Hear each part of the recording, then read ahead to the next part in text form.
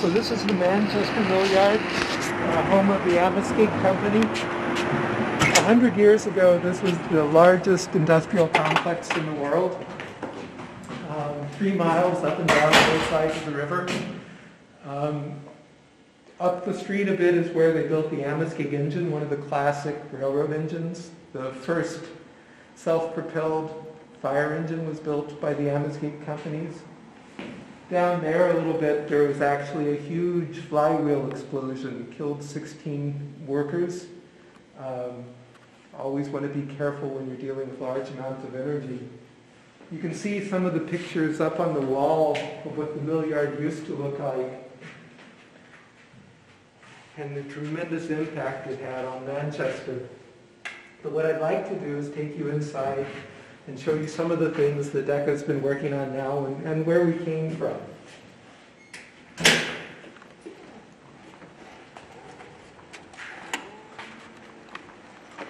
So I guess we'll start with the project that actually brought me into the company, which was the iBOT. I'm sure most of you have heard about this. The story I've heard is that Dean was walking up from the mill yard to the main street of Manchester, and there's a railroad track that's in between these two streets. And he saw somebody in a manual wheelchair trying to get over the railroad tracks, and he thought to himself, you know, this is absurd. Over 200 years since the wheelchair was invented, can't we come up with a better idea for people, a better way for them to get around? And out of that ultimately came the iBOT wheelchair. And I got to come to DEKA to work on this because I had been working on inertial navigation systems with Lockheed Martin at the time. And it was just an amazing project to have the opportunity to work on. Dean started the company as Auto Syringe. Again, the story I heard, Dean's brother was a pediatric oncologist, and he was, when Dean was still living at home,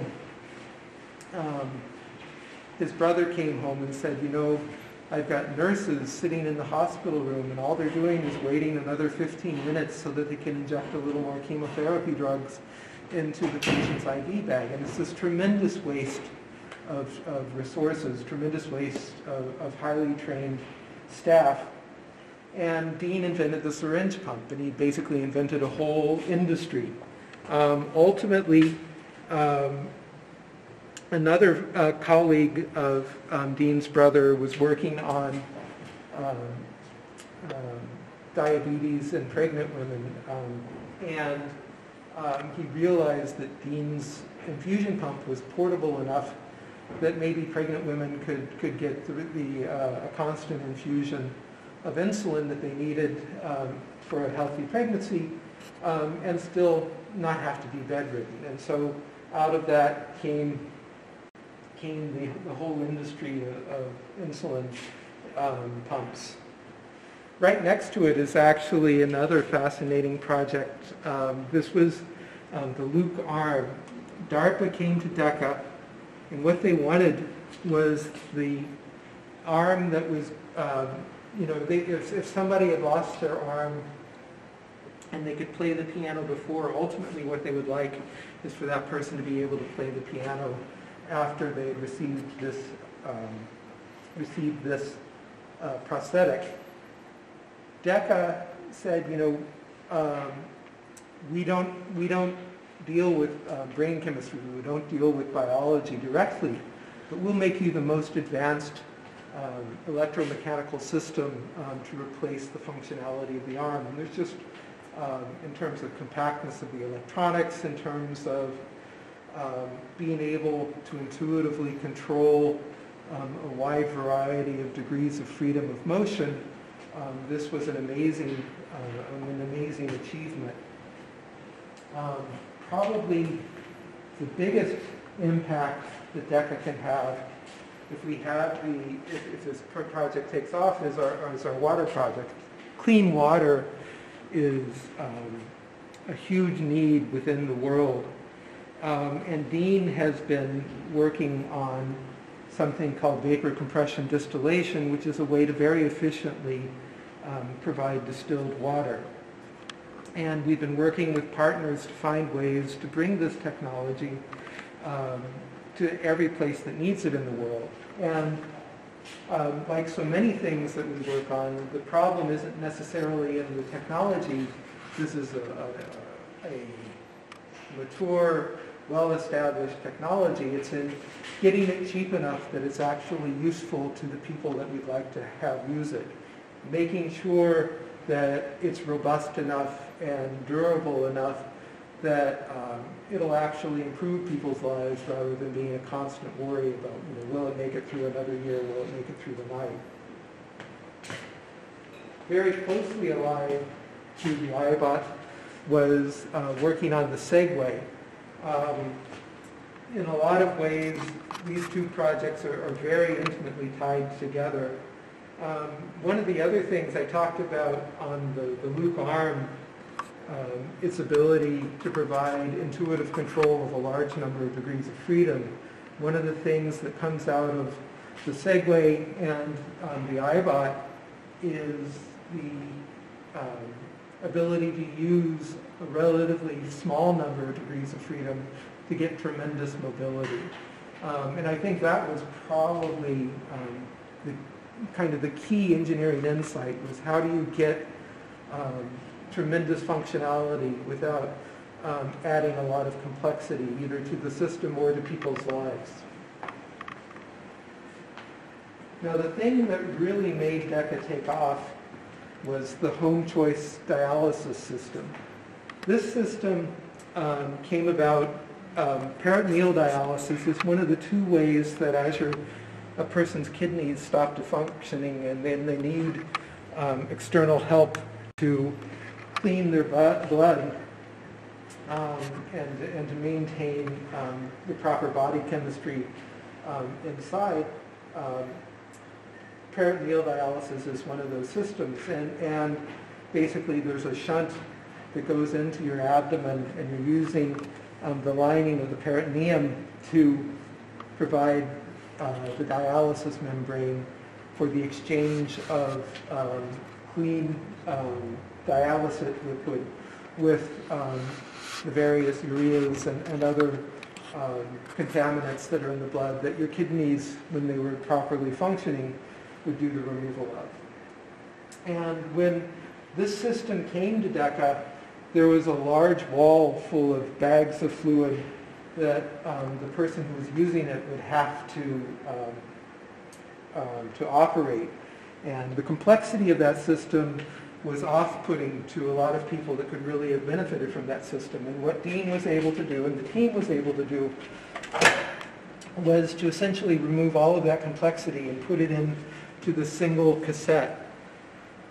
And again, it was the idea of simplifying an established piece of technology and making it so that it would be available and useful to the people that needed it. And among the things that it was, in a size that you can imagine porting it around so that a person wasn't homebound when they required this technology. The follow-on to that project is the Voyager system, or the EMEA system. And it's fundamentally the same idea as the home choice system, but it's been updated. So it's got new screens. It's more compact. It is even a simpler system to operate. A lot of the connections that were still required in that system have now been automated. And so this one is beginning to go out. Now, a truly impressive piece of technology is this, which is a hemodialysis system. And ultimately, anybody that was able to be on a peritoneal dialysis system, their shunt or other elements of the system will be compromised, and they'll have to ultimately go on to a hemodialysis system. And currently, the way hemodialysis works is you go into a hemodialysis center, you dialysize for a day, you're feeling pretty good that night, The next day you feel pretty good.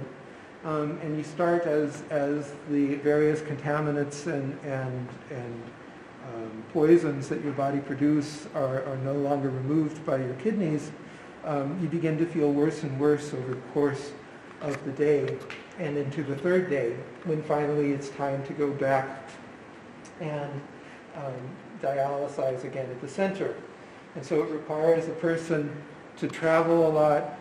They don't, modern dialysis, they don't, or these current centers, it's a very unpleasant way to make people live their lives. But it's the only way to keep people whose kidneys are no longer functioning alive. And so what we've been engaged in is, again, can you take, in the same way that we simplified peritoneal dialysis, can you simplify hemodialysis sufficiently that a person can use it at home? And this was the outcome of that.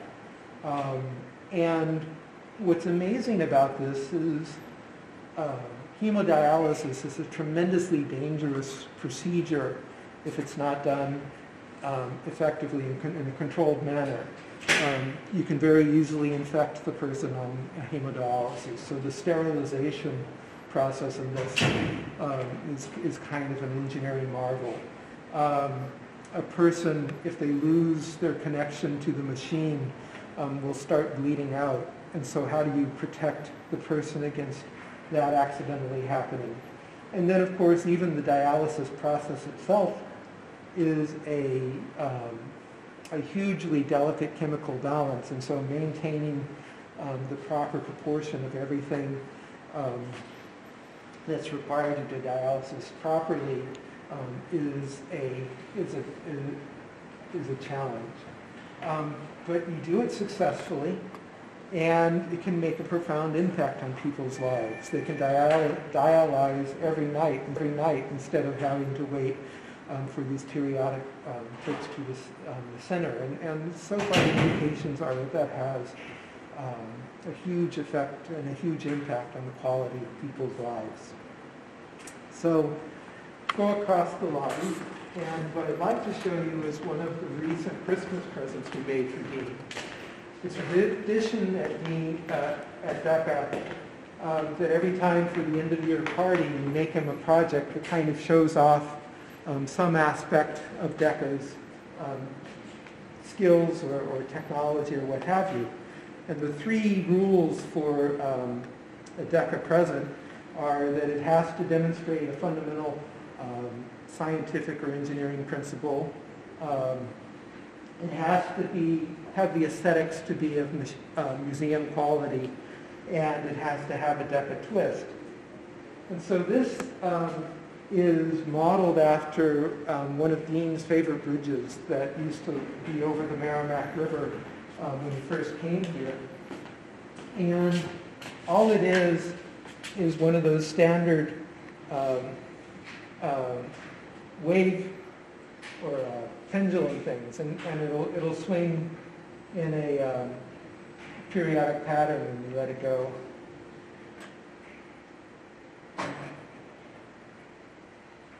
And so you get very interesting patterns as the pendulums move back and forth. The DEKA twist on this, however, is that the shortest pendulum is the one that's moving the slowest, and the largest pendulum, the longest pendulum, is the one that's moving the fastest. And that's physically counterintuitive and physically wrong. And finally, that brings us to the global first corner, where various elements of first have been memorialized. Some of the robots, and this is ultimately, I guess, Dean's passion, is to make sure that there's a whole supply of people that are available to deal with all of these challenges, to bring elegant and ultimately simplifying solutions for significant problems into people's lives. I love working here, and it was a pleasure to get to show it to you.